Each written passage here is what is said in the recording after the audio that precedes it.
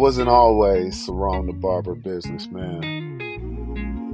I did other things, but nothing gave me the personal satisfaction that cutting hair does. When I sell somebody a product they don't want, just so that I can get my commission up at the end of the week and get a nice check, it just doesn't compare to when I'm in the shop and I'm fully booked for the day with appointments, and there's more clients trying to get in saying, hey, can you just squeeze me in somewhere, do a quick cut on me, I got something going on this weekend, I need to be fly. Nothing compares to that. That's what I live for. That's what I get up every morning anxious to get to work for. I no longer feel like, man, I don't want to go to work today. Now I feel like